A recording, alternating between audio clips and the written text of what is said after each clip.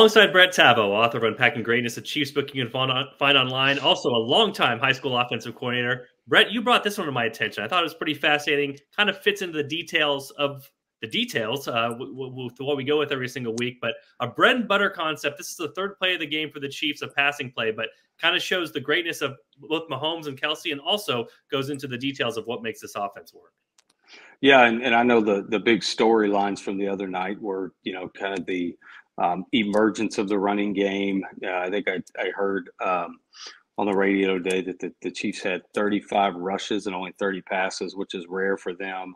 But this, as you said, this is a bread and butter concept, where the Chiefs have so many different ways to create these flood concepts with different parts of the field. And it does look very easy, very simple, but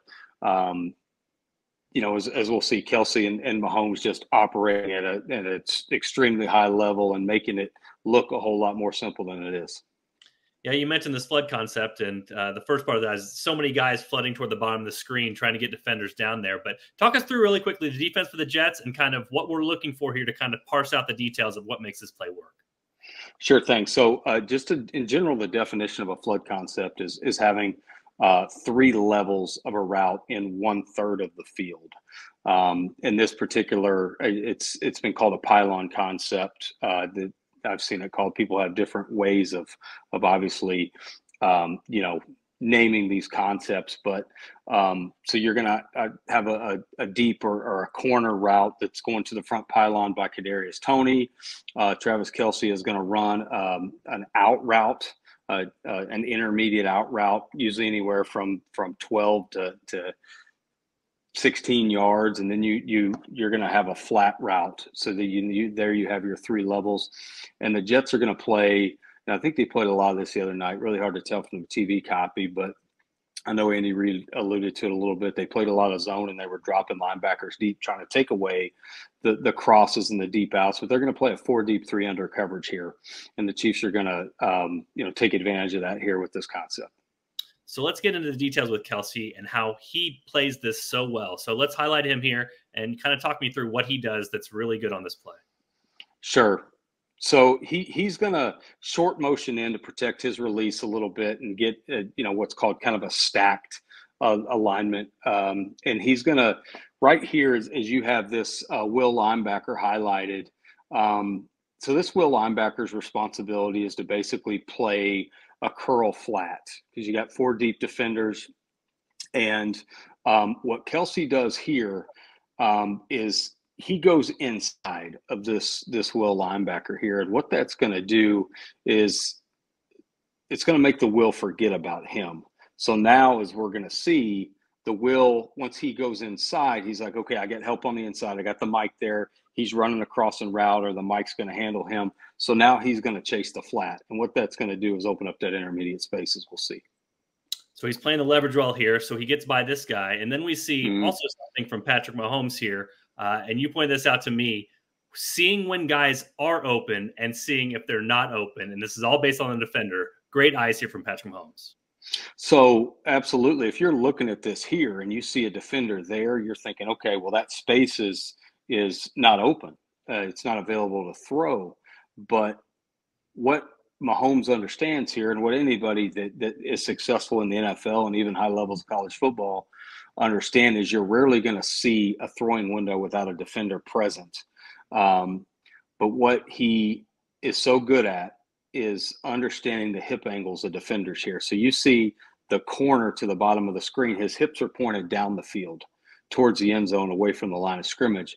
And what that is, tells him is this defender, this corner, cannot take away this intermediate space because his hips are down the field. So he's going to, as we're going to see it, he's going to recognize it. The corner's going to recognize it, but he's going to be too slow because he's got to put on the brakes and turn his hips and come back to it.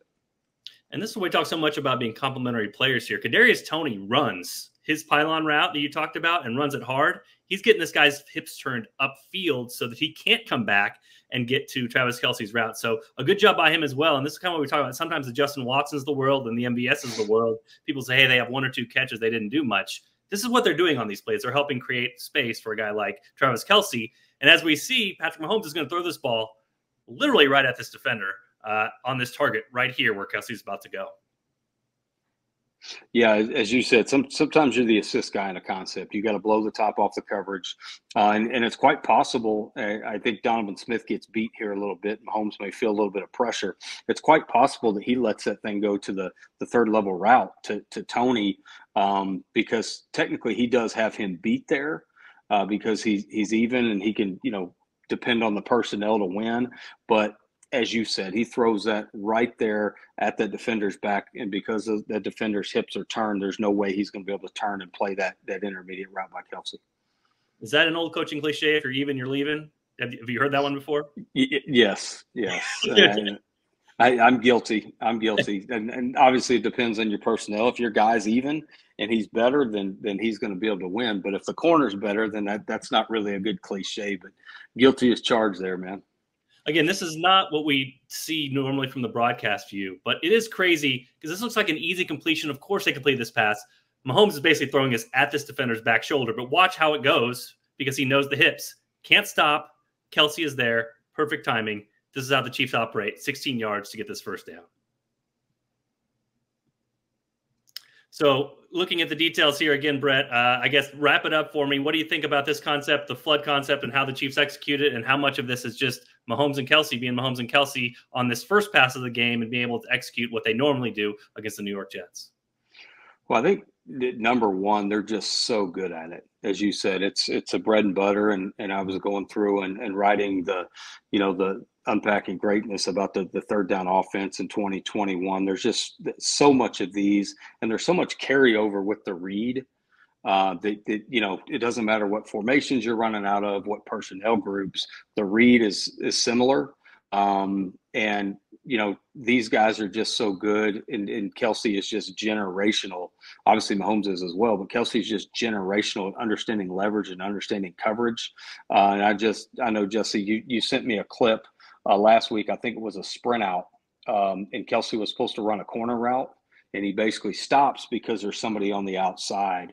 So when you take, concepts that these guys have so many reps at, and they're so cerebral in terms of understanding coverage and understanding leverage, they do make it look really simple. You're like, okay, well, that's a high school flood concept. Everybody runs that. But as we've, gotten into here, there's a whole lot more to it.